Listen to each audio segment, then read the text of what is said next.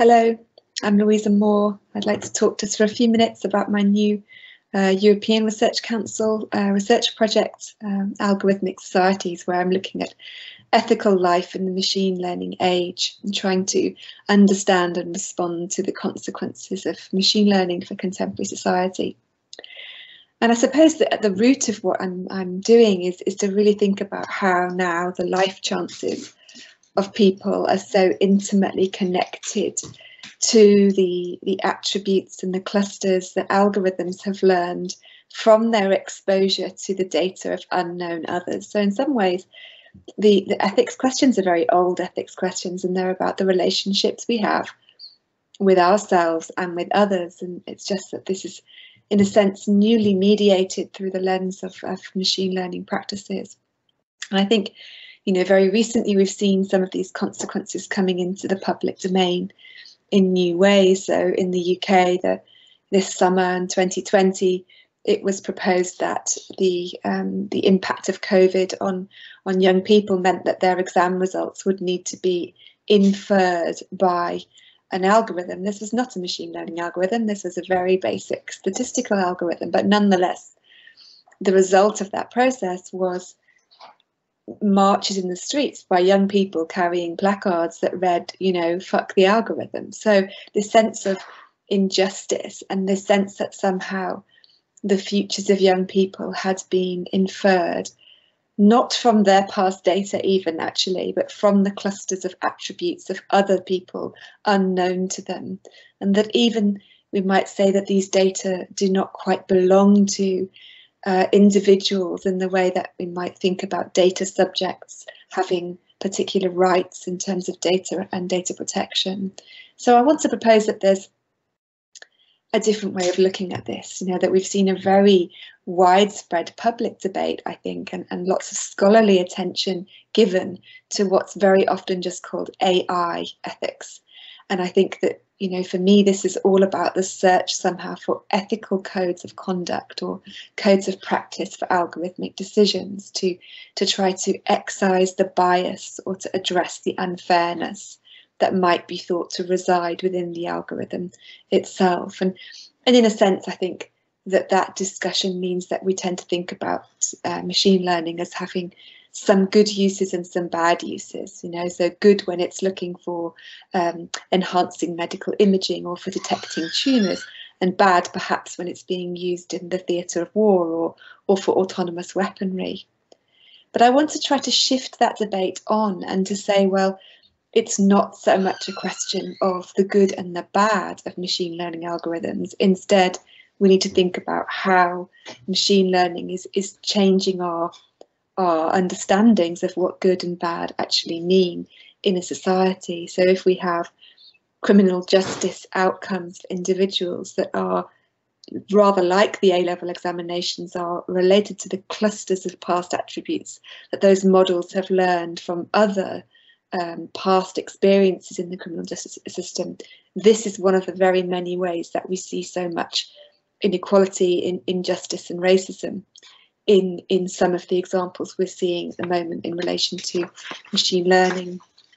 So with this project, the intention was really to try to study parts of our lives that are not often studied together. So to think about different domains of machine learning and to think about them in parallel.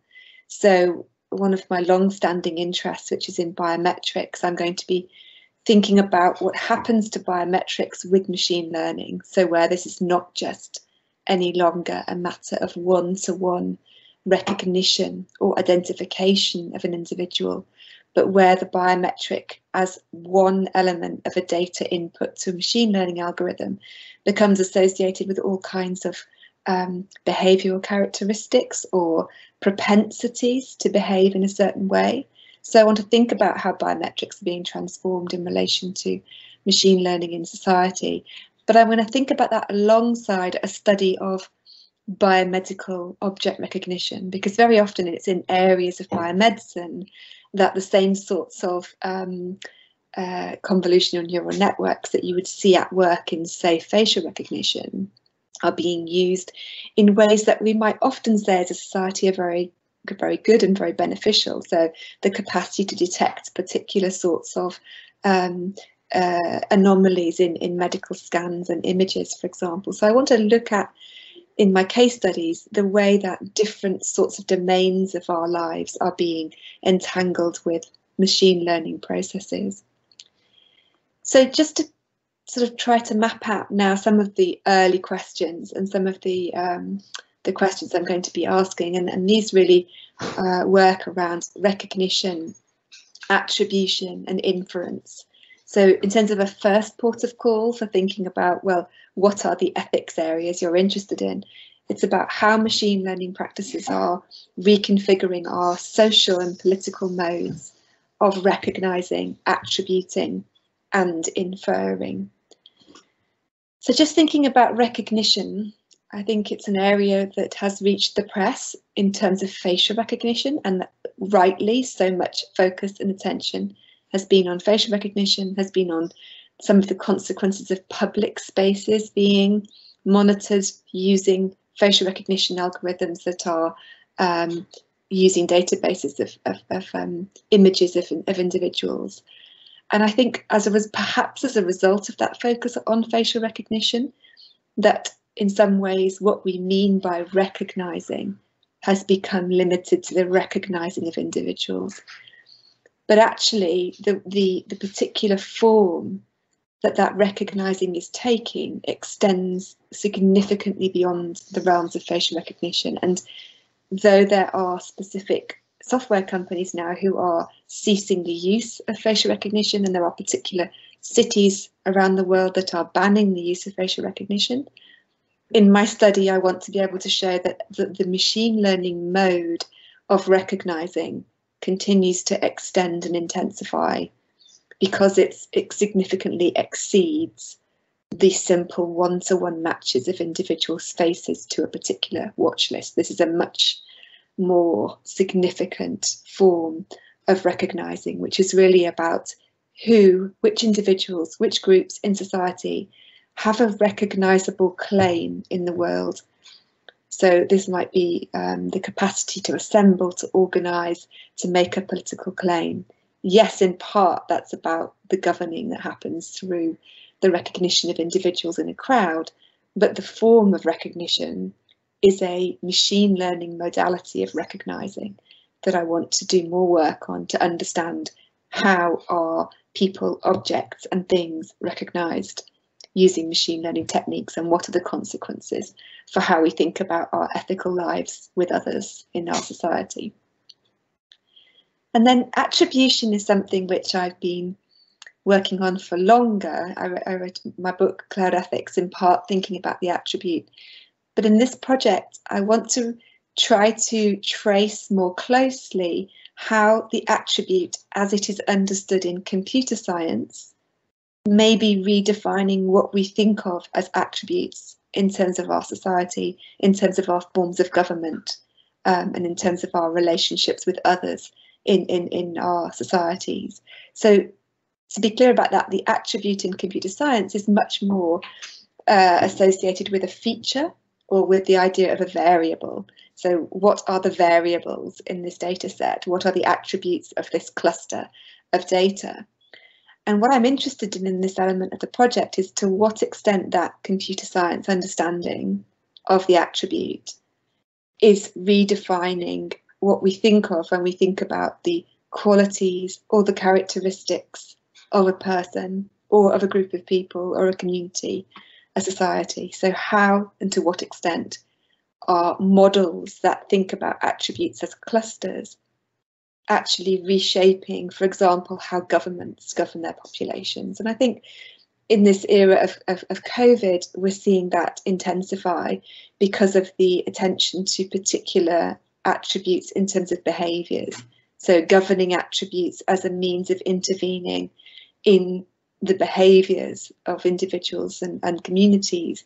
And I suppose my concern there in terms of thinking about, well, what does that mean for us as a kind of set of ethical concerns, is what sorts of different understandings of qualities or characteristics are being undermined. And of course, we only have to think of, in the UK context, the 2010 Equality Act and the idea of a protected characteristic, to think about what could really be very significant there, that the consequences of reinterpreting a characteristic as an attribute or as a shared set of attributes. So that's something I'm really looking forward to, and I'm going to be looking at it in relation to, again, different domains, so consumer micro-targeting, but also policing and criminal justice targeting, to think, again, sort of challenge myself, I suppose, to think about how across domains that might conventionally be thought of as deploying these techniques for the good or for the bad, that to sort of look at the links and correlations across those different domains. And then finally, inference. And I think this did really come to the fore certainly in UK public debates in 2020, that there was something more at stake for the young people in the UK to have their exam grades inferred. So these are called calculated grades, but I think what was really at stake was that inferences about their potential were being made on the basis of a kind of standard distribution of grades, that they had to fit somewhere along that standard distribution. And so I think it was quite stark in some ways, that things I've been working on for a long time, where the idea that the individual cannot ever really fully withdraw from those things, so to protect one's data, to reject particular sorts of platforms, to not be present in social media, that all of those measures are never somehow quite adequate to what it would mean to resist being governed through kind of these calculative techniques. And I think because of this this inferred future reaching the forefront of public debates, even in our general discussions, we started to see people talking about the unfairness of someone else's grade being awarded to somebody. And I think that was really interesting, because that did get at something I've been looking at for quite a long time, which is that this is not only about the individual's data, it's about the inferences drawn from its relations to the data of others. And so with this project, I'm going to be experimenting more with what it would mean to think about the pathways of inference and what happens along that pathway. How are other alternative futures written out or filtered out by machine learning algorithms to output a particular inferred future? And in my book, I describe that as the traces of the rejected alternative. So that there are rejected alternatives in every operation of machine learning, and how do we recover those moments of a rejected alternative and say, well, this could have been an alternative future for this person. So how did it get filtered out, and how was it not present in the final outcome? And is it possible for us to reopen some of the closures that happen along that pathway? So just to conclude a couple of reflections in terms of what I hope to get out of this project.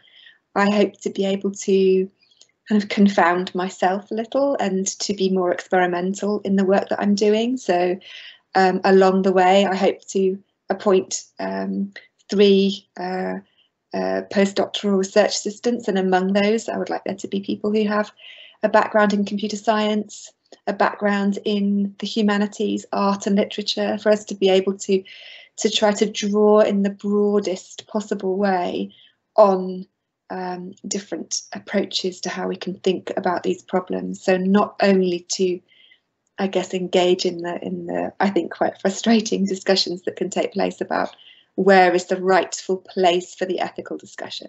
Is it in the training of computer scientists? Is it in the encouraging regulatory or juridical approaches that allow for some redress to algorithmic decisions? So I hope that we will build a team able to think about these things together in ways that challenge and cut across some of the more I guess embedded ways of thinking about the problem.